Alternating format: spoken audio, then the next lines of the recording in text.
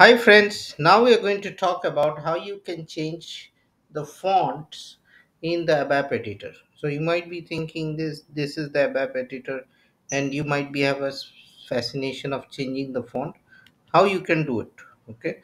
So in order to do this, you can come here, you can select here, go here and you go to fonts and colors, and here suppose I want to use this font, Lucida console. Okay, by default it's Korean new. Okay, and you can make the size smaller. So if you want to see more code, you can see it like this. You can make it like this 8, and you can click on save, and voila, you see all these things. It looks a little different, and based on what you want, you can change the font pretty easily using this.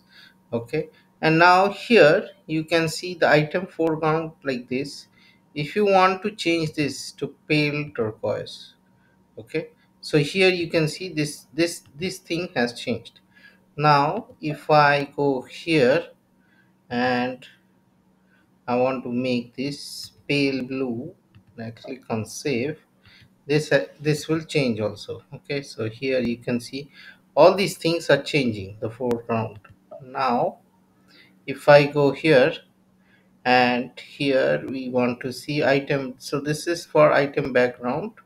Okay, and you can select, suppose I want to select orange here, and I'll click on save. Okay, so here the background, whenever I put, suppose I put a debug and all those things, this will change. You can only set, so suppose I want to put the debug point here. Okay, and so from here you can do a lot of things. So in this way you can change the font and the colors and all those things that can make your life a little easier in the ABAP editor. Same thing can be done in the ADT Eclipse also.